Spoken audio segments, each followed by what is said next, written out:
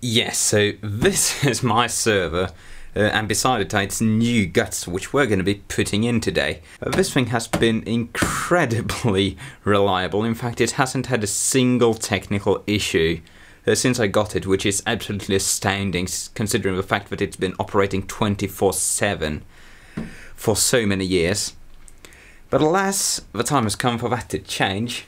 So, figured we'd have a bit of a quick look inside before we actually get to putting the new fun stuff inside, because this thing hasn't been cleaned out for the better part of a year. But as all other things I own, it's stuffed full of old socks and old pants. And of course, old hardware. Let's see.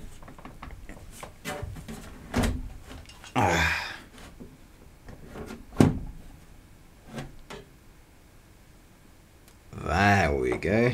Yeah, that's reasonably dirty. Oh, that is reasonably dirty indeed. That's a bit of a miracle. This cooler, an OZZ something or the other, and it's still running the original bloody fan from 2008. And this thing was in pretty much 24/7 duty prior to my ownership of it, and it's still going strong. But yeah, let's get some of that crud out of there. Oh yes, a year's worth of unfiltered shit out of the air. This thing obviously doesn't have any dust filters. Well, I have upgraded this paint supply quite drastically, and we're going to be doing some maintenance on this as well because I like it.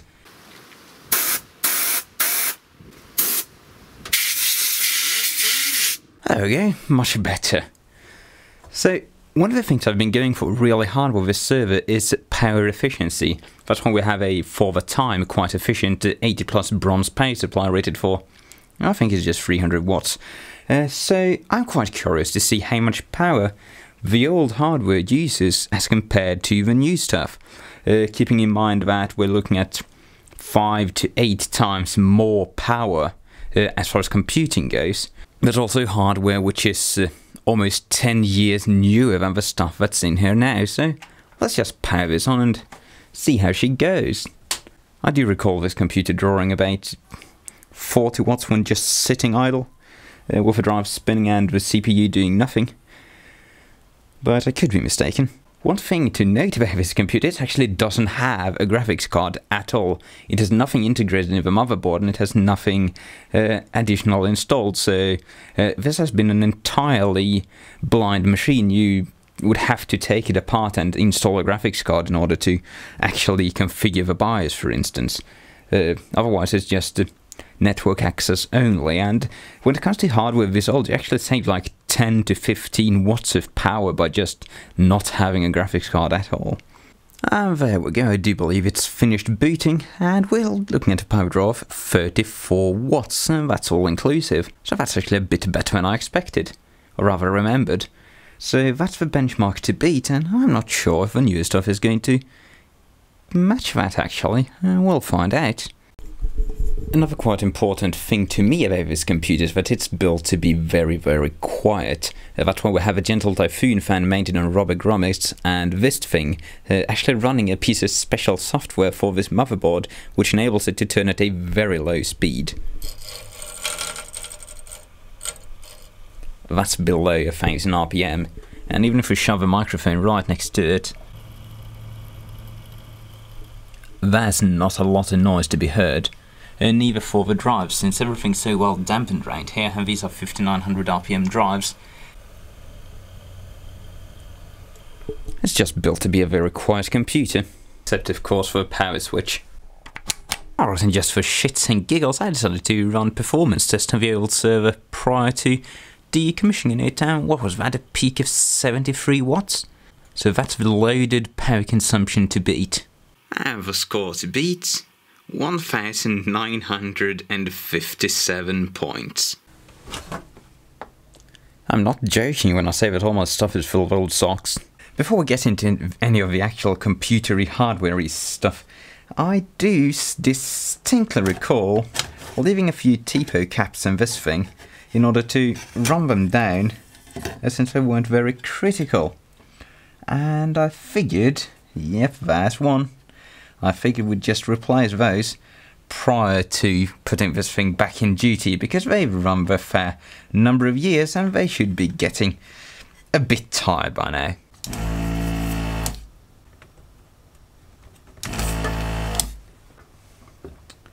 Out she comes. Let's see what she measures at. It's a 2200 6.3 volts by the way, so real low voltage, real unreliable. But that's actually just fine. This little TP, it's gone quite well. It hasn't died, despite having been in use for several years.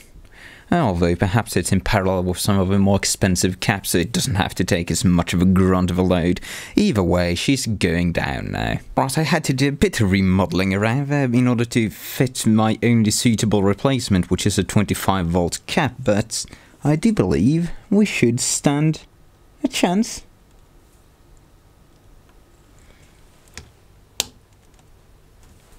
Good enough for me.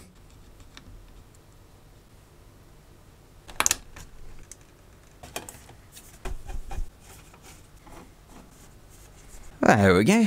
To quote a YouTuber much more famous than yours truly, this should now chooch. And if you're curious as to the specifics of this power supply, the model is an FSP350-60GHN85. And if you're wondering what all this is about, well, I figured some time ago that since my service on 24/7 it uses well under 100 watts setting, I might as well just put some power blocks on the back of the power supply and suck some power out of it. And this is used to run various lights and little gizmos around the workshop, just saving up on pointless little tiny switching power supplies, because this thing is going to be a lot more efficient than most of the cheapo switches you get. To name a couple of things it runs the network switch, which is probably off right now, and it runs the light in my component storage. Alright, so with the power supply done, all we need to figure out now is how to cool the CPU, because I have no plans whatsoever on using this Rajin Tech sleeve-bearing Ching Chong Chinese fan which came with a cooler. So I did a bit of a digging around, and if you've seen my video on the free Fujitsu Siemens computer I fixed a while ago, they seem to come with these really weird Cooler Master branded fans, which are actually deltas, and these run super quiet. So I figured I'd use one of these because these are dual ball bearing, rated for 70,000 hours by the Delta spec sheet. So I think these are going to be excellent reliability fans, and above all, they are, well, they're more quiet actually than the original fan, and definitely more quiet than my standard issue super duper mega server fans I use for everything.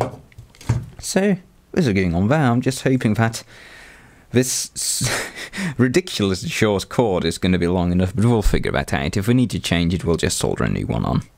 Well, that's annoying. The screw holes aren't standard. That is weird. It's a 92mm fan, but the screws are like 85 perhaps? Oh, that is weird. Oh well, there are ways around it. Alright, let's see. My plan is to just kind of stretch these rubbery things. It might work because they're very soft. We'll just poke them in there. Use pure violence. Ah, yeah, that's just fine. That is just fine.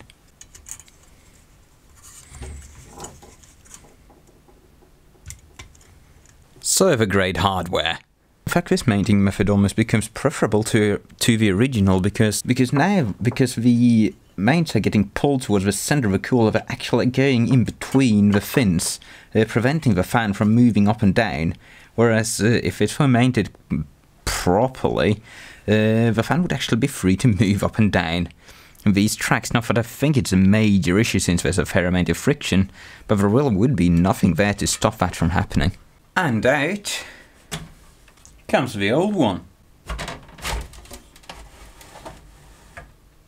Aww.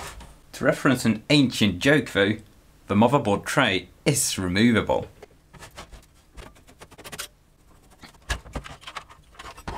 And there we have it. Out at last.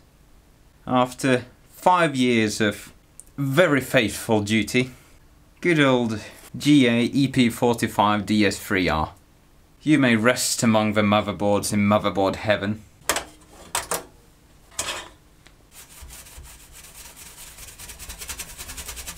Well, shit. That is one of the motherboard standoffs. As I tried to move it, it seems I made it out of some horribly hard metal which just, well, cracked in two. Oh well, guess we can do without one. And here goes the new stuff.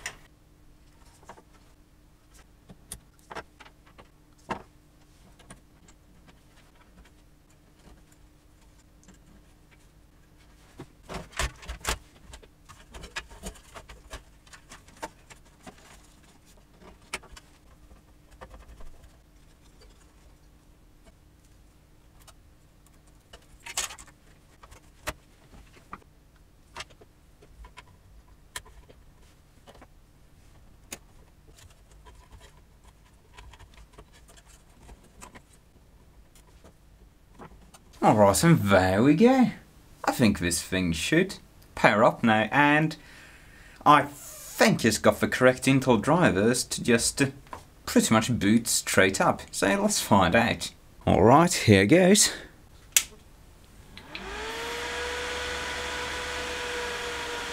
Oh, powered's correct polarity. And we do got power. So let's see if it's going to boot up or if we're going to get the inaccessible boot device issue. Hey, there we go. Excellent. Who said migrating hardware had to be difficult? This is the first time in a very long while that this thing's had any actual user interaction directly. Everything's been going over the network. And it's going to take a while to install all the drivers. We still don't have USB. Alright, I think we're going. Yes, indeed.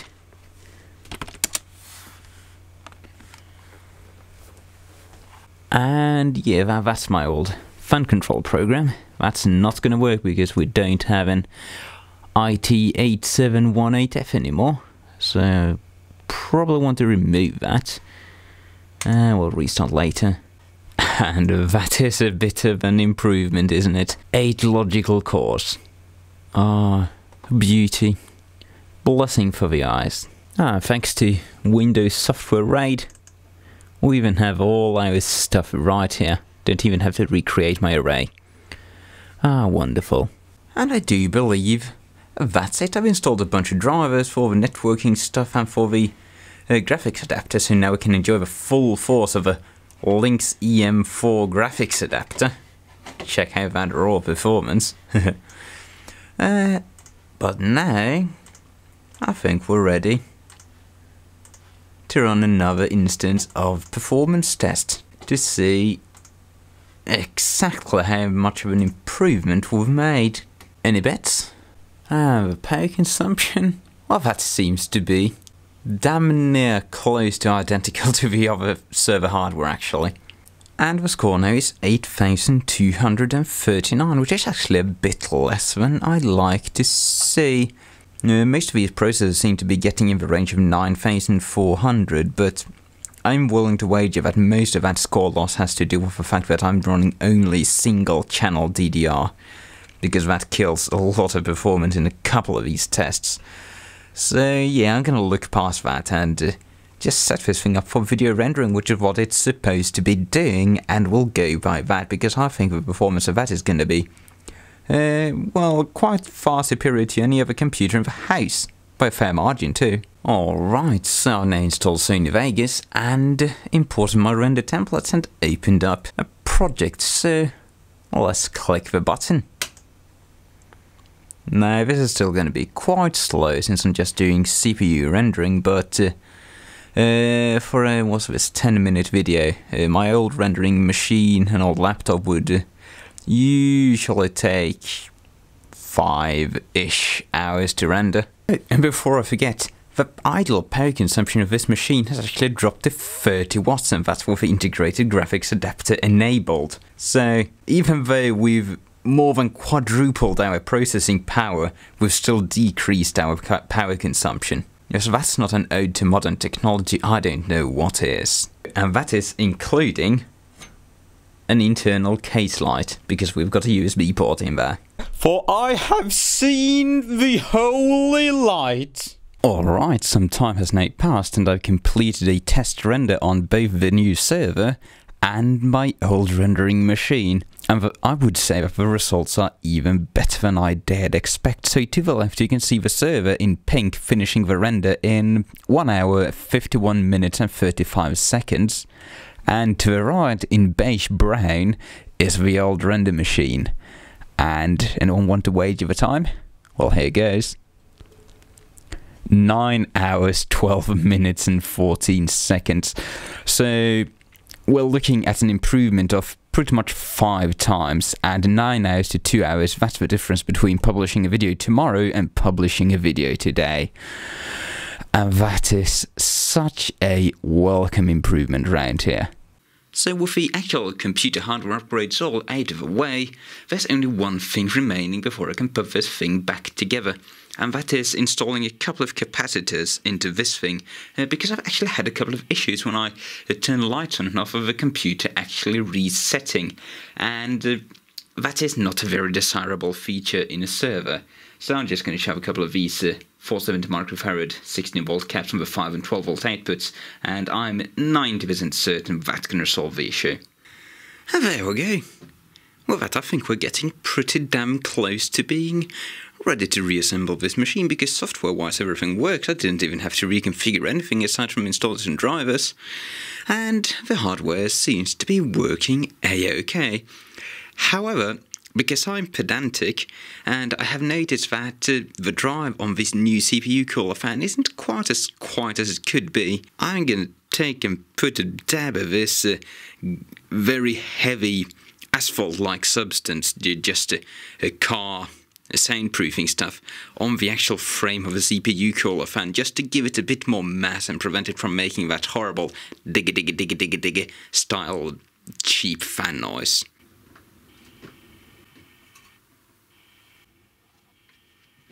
Ah, there we go. One resonance killed CPU fan.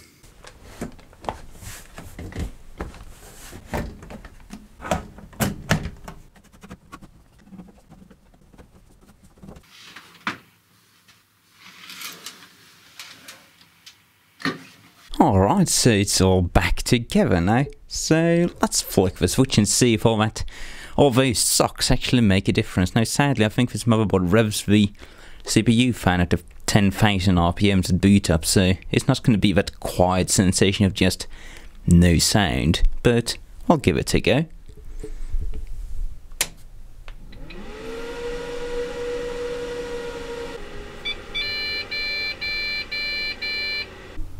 Alright, and now it's up and running. I will admit to there being a slight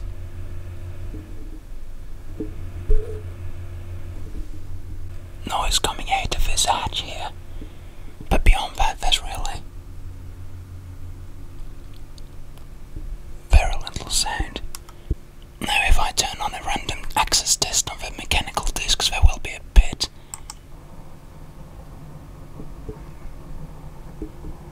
But that's not a lot of noise.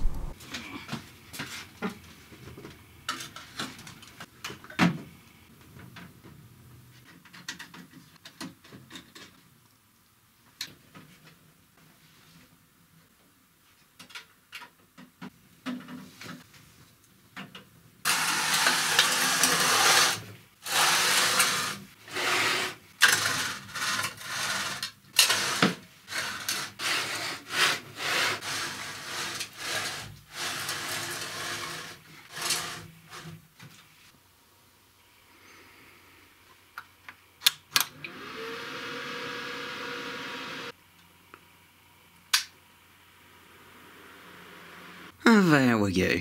All new hardware, and it's looking and sounding exactly the way it used to, and setting right where it should. I did make the effort of making a little breakout box. This is just two 3-phase 1.6 amp motor protections, which I zip tied together just to break out the connectors on the back and provide inherent fusing. So these are going to break if any peripheral I connect up to that draws more than 1.6 amps or so. And as you saw, I'm powering some Christmas lights on the ceiling. I've been doing that for quite some time. Puts about 7 lux in the workshop at all times. Very useful when you're stumbling around trying to get somewhere, can't be bothered turning on the lights. And it's also running my heating fans up there, because this workshop isn't intended to be heated, it's just floor heating for the upper floor, which I'm just seeping some degrees Celsius out of. And if you're wondering what the thing beside it is, that's just my backup computer, and yes, it's got the admin password written on it, but that's because it's on for roughly 5 minutes every day and it doesn't have internet access, so feel free to attempt hacking into it, I dare you. There you go. That is finally getting the new render server up and running, which is gonna be resulting in some quite less painful long render times on my part. So thank you for watching. Cheerio.